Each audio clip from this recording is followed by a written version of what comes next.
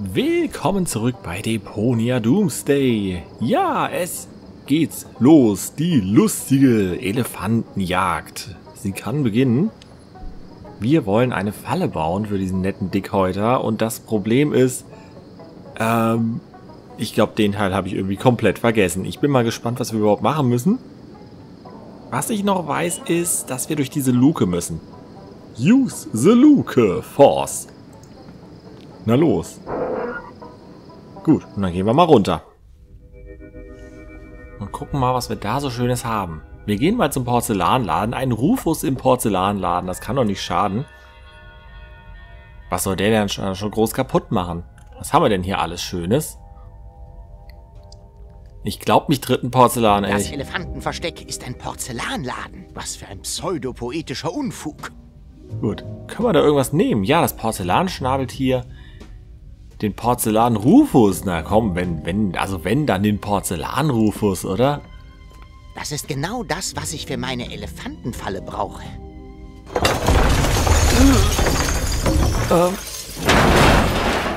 Oh mein. Bei Lichte besehen, so nützlich war es auch wieder nicht. Ein Rufus im Porzellanladen. Wirklich keine gute Idee. Na gut, nehmen wir mal so eine Klobrille. Okay, nehmen wir noch eine.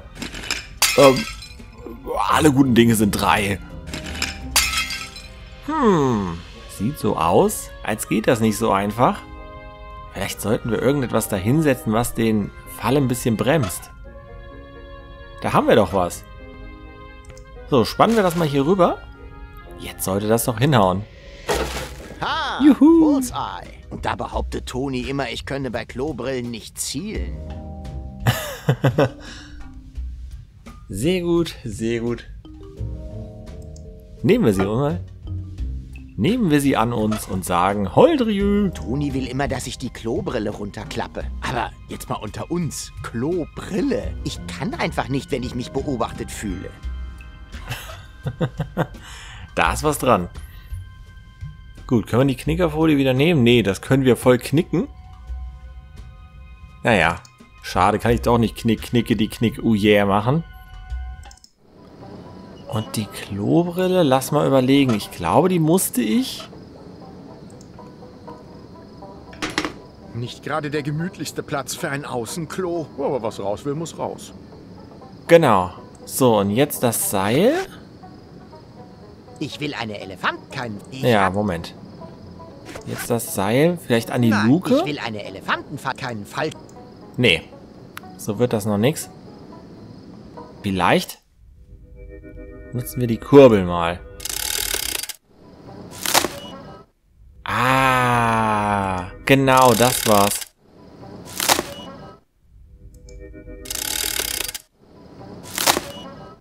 Okay. So ist das also. Eine Elefantenfalle ist das noch nicht. Dafür kann ich nun mein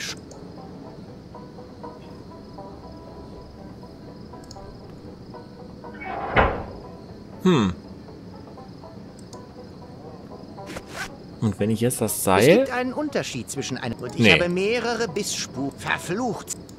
Moment, nochmal.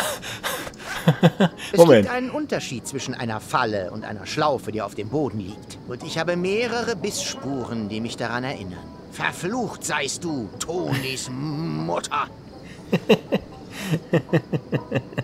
Das Seil kriege ich ja da wohl kaum hoch, oder?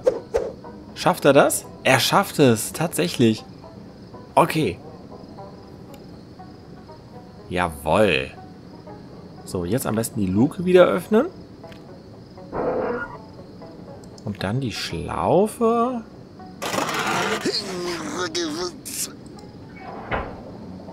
Die Falle ist gestellt. Dieser Problemelefant hat meinen letzten Nerv getötet. Und wird danach Sein rosarotes Wunder erleben. Gut so. Gut. Soll ich selbst mal da reingehen? Die Falle ist gestellt. Dieser Problemelefant hat meinen letzten Nerv. Ach, schade. Na gut, dann eben nicht. Wie jetzt? Du bist schon fertig? Hatte ich eine Wahl? Du hast viel zu lange gebraucht. Ja, aber dieser ganze Aufriss diente doch nur dem einen Zweck. Dass du die Gläser nicht kaputt fährst. Und jetzt kannst du einfach so ohne mich einparken. Das gibt's nicht. Das hängt mit der Komplexität von Zeitreisen zusammen. Schwierig zu erklären, noch schwieriger zu verstehen. Du hattest die Rückspiegel falsch eingestellt, ne? Ich kann gerne wieder vorfahren, wenn du möchtest. Nee, lass mal, passt schon.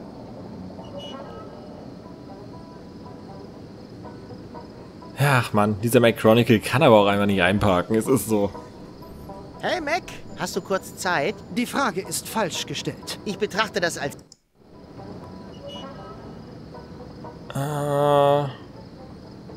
Man sieht sie. Beides. Gut, vielleicht sollten wir mal mit Tack reden, oder? Ich glaube, das ist eine gute Idee. Und? Nochmal mache ich das nicht. Ist auch nicht nötig. Und während ich in aller Ruhe Toni holen gehe, zuschnapp, Rüssel ab. Wird schon schief gehen. Was? Und wie? Die Falle ist gestellt. Gut. Okay, ab zu Toni. Er kommt! Alle Mann auf Position! Und dann, wie wir es geprobt haben, ich möchte kein offenes Feuer in Rufus Nähe sehen. Möge Tetanus uns beistehen. Ach, Gizmo. Hab doch mal ein bisschen Vertrauen in mich. Immerhin habe ich diesen Planeten gerettet. Und in die Luft gejagt. Okay, ja. Hey Rufus! Nicht jetzt! Ja, komm. Hör bis Laterne! So viel Zeit muss sein.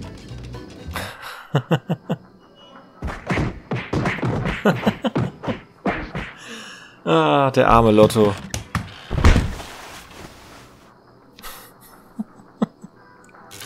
Kann einem wirklich leid tun. So, Toni, kommst du mit oder was ist? Schnutzelbärchi.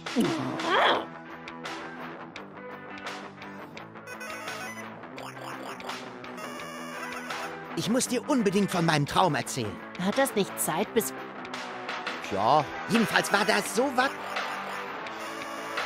Okay, Und da können wir nichts mehr dazu sagen. Dann würde ich mal sagen, lass uns los. Einer verplaudert. Lass uns los. Ja, warum nicht? Was denn? Gar kein zynischer Kommentar? Keine Zweifel? Kein Schlangengift? Heute nicht. Dieses Kaff steht mir bis hier oben. Ich kann's kaum erwarten, endlich hier wegzukommen. Na komm schon, Kleiner. Ich muss noch meine Kristallgläser einpacken und Paps Tschö sagen. Genau. Diesmal erfreuen sich deine Gläser nämlich wirklich bester Gesundheit. Wie meinst du das? Diesmal. Das musst du nicht verstehen. Hauptsache, Gläser sind heil, oder? Ja, das wäre besser für dich. Viel besser. Na, das wird ja eine lustige Ballonfahrt. Ach, halt den Rand. Rufus, du lernst es einfach nicht, oder? Okay, gut. Da brauche ich aber auch nicht wirklich 4 Deponia-Spiele, um zu kapieren, dass Rufus es eben nicht kapiert. Toni, Oh, nein! Nicht den Elefanten freilassen! Er ist ein niederträchtiges, pinkfarbenes Ungeheuer! Was für eine schreckliche Kreatur, dieser Elefant.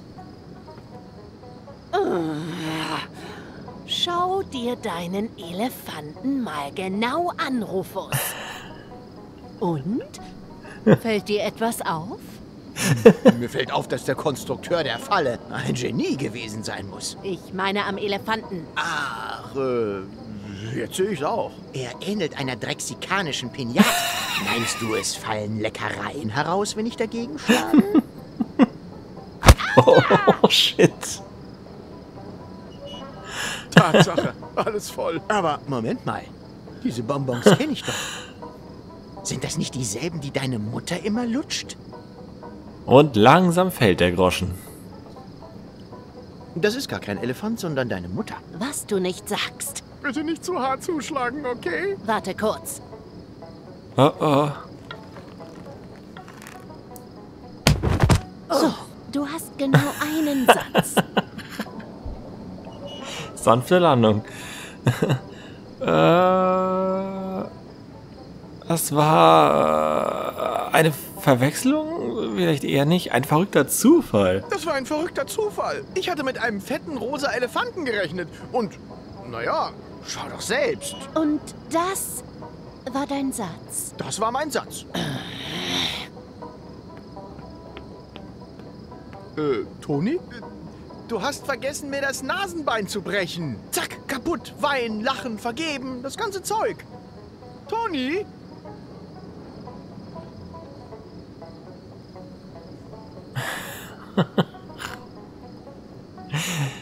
Die Ärmste. Ich kann mir nicht helfen. Ich finde meinen kleinen Fauxpas absolut nachvollziehbar. Ich auch, absolut. Das ist doch wirklich, also die Ähnlichkeit ist definitiv gegeben. Das muss man sagen. Ah, nicht ohne Knickerfolie. Niemand kann behaupten, ich würde nicht dazulernen. Was ist passiert? Keine Panik, ich habe alles im Griff. Es sieht aber nicht danach aus. Wenn überhaupt, scheint mir deine Freundin noch wütender als zuvor. Ich sagte, ich hab das im Griff. Okay? Aber die Zeitlinie. Scheiß auf deine dämliche Zeitlinie. Ich hab hier echte Probleme. In der echten Welt. Okay, Gammelgeif? Das muss ein Albtraum sein. Allerdings. Es entwickelt sich immer mehr zu einem Albtraum.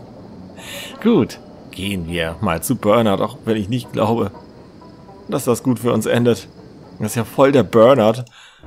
Vergiss es, Paps. Nichts, was du sagst, könnte mich umstimmen. Das hat deine Mutter damals auch gesagt. Die Worte frische Kekse haben es schließlich getan. Klopfe die Klopf. Hey, Rufus. Hallo, Bernhard. Wie schlimm ist es diesmal? 9,8 würde ich sagen. Mach eine Runde 10 draus. Du sprichst noch mit mir. So schlimm kann es also gar nicht sein. Oh je. Und da geht es wieder von vorne los, das Beziehungsdrama. Frische Kekse. Ja, jetzt will ich es genau wissen. Frische Kekse. Es klappt nicht. Warum klappt es nicht? Keine Ahnung. Hast du Würfelzucker dabei? Das hätte klappen können, das muss man sagen. Okay. Immerhin sind die Gläser noch heil. Wie jetzt? Zählt das denn gar nicht? Warum habe ich mich denn dann so angestrengt, sie nicht kaputt zu machen? Na los, schrei mich ruhig an. Dann haben wir es hinter uns. Rufus, du bist so ein Idiot. Aber ein gut aussehender Idiot, dem ich nichts übel nehmen kann.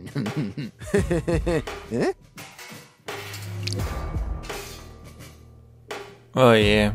Das läuft wohl doch darauf hinaus, oder? Du musst zugeben, deine Mutter sieht einem rosa Elefanten schon ziemlich ähnlich. Du, Rufus, vielleicht gibst du ihr noch einen Moment. Keine Panik, ich mach das schon.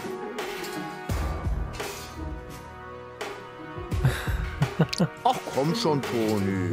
Wollen wir uns wieder vertragen? Hm? Was denn? Nicht mal ein kleiner Grunzlaut? Na gut, dann müssen wir uns wohl entschuldigen. Okay.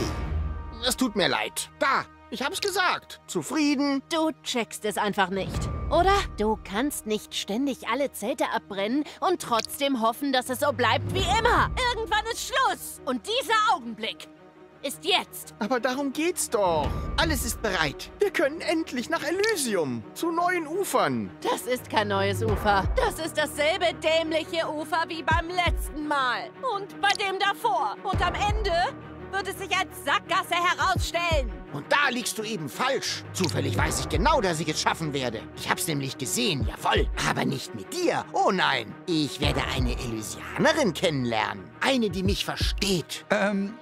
Rufus? Tja, da guckst du, was? Diesmal mache nämlich ich Schluss. So, such dir einen anderen Idioten, der dich und dein Gemecker aushalten muss.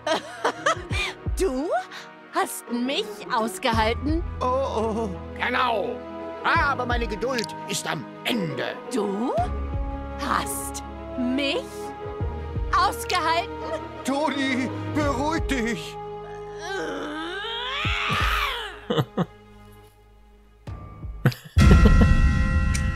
Oh oh. Das ist vielleicht keine gute Idee.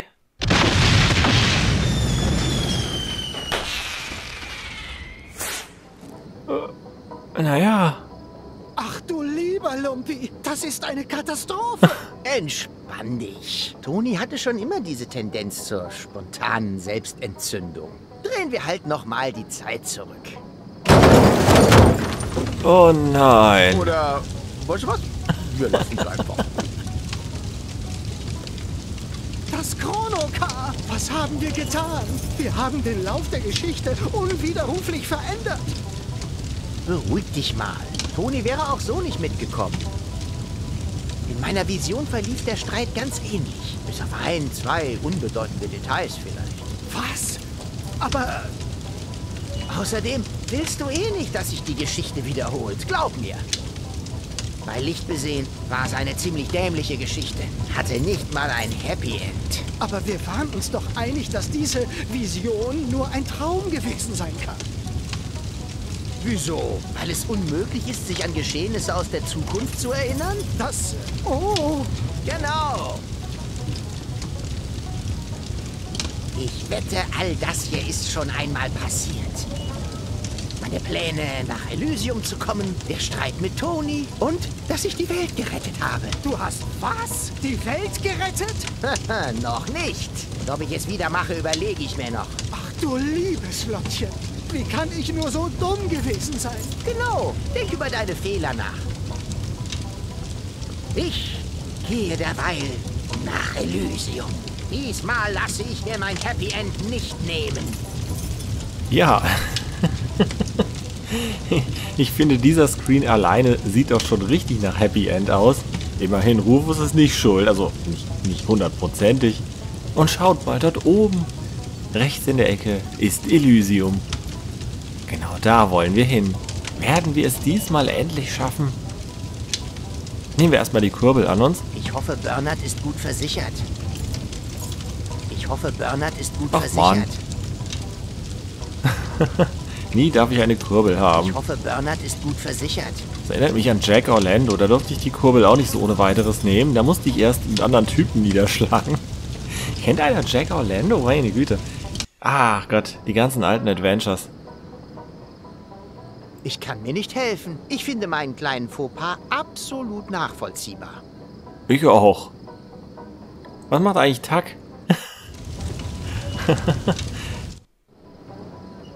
Tuck ist weg. Oh oh.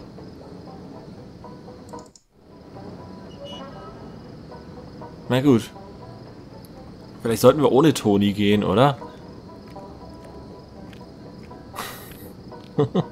Vielleicht komm, wir hauen einfach ab. Was soll hier noch schief gehen? Auf nach Elysium! Hä? Was ist denn jetzt? Ah, verdammt, der Ofen ist ja noch aus. Wie dumm von mir. Hoffentlich hat das keiner gesehen. Auf diesem Kanal hat es definitiv keiner gesehen. Keine Sorge. Okay. Was können wir denn noch machen? Das ist eine sehr gute Frage. Reden wir mal mit dem Dog. Mit guten McChronicle. Bin ich der Tod geworden. Zerstörer der Welten. Wurde ja auch Zeit, dass ich diesen Spitznamen mal loswerde. Jetzt bin Was geht nur gerade in ihm vor? Ich hoffe, nicht die innere Uhr.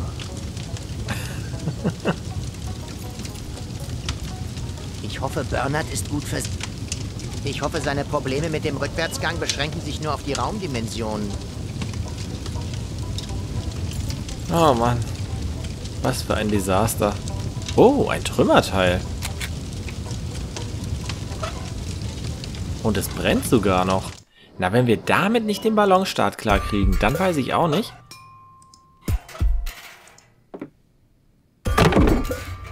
Tada! Und auf geht's! Elysium, ich komme!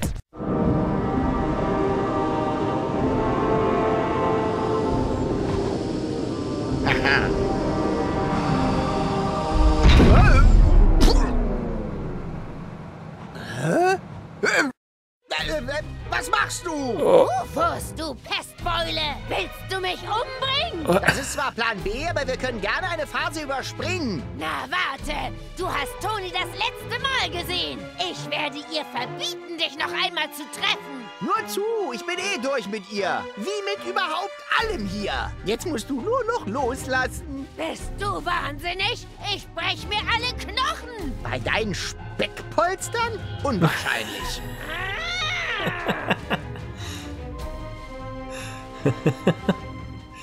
Ja, da hast du ja ein richtig gutes Verhältnis zu deiner Schwiegermutter in Spee.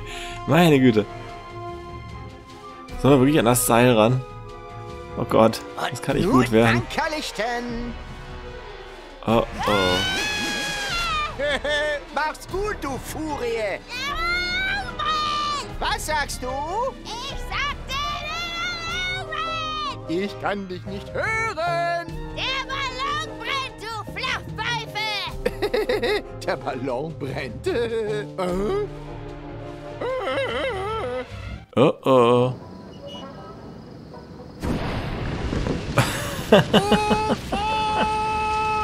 Wo ist er hin? Haltet ihn! Zu den Fackeln, Männer! Das ist ja heiß. Oh, oh. Die haben ja vielleicht eine Scheißlaune. Ich mach mal lieber, dass ich wegkomme. Zu den Fackeln, das hat jetzt aber nichts mehr mit euren Brandschutzvorkehrungen zu tun, oder? Ob Rufus aus dieser Nummer wohl wieder rauskommt. Ich würde mal sagen, das erfahrt ihr im nächsten Part von Deponia Doomsday. Das wird doch spannend.